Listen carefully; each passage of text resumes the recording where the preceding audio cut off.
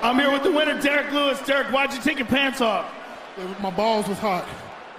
I understand.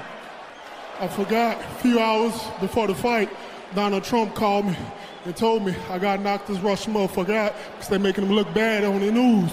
You know, him and Putin and shit. Fuck what they talking about, USA and this whole. Fuck. I need to sit my black ass down and do some more cardio. Fuck what you talking about right now. I ain't trying to fight for no title right now. Not with no gas tank like that. Shit.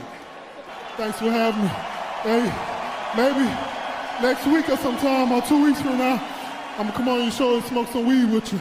Anytime, sir. Anytime.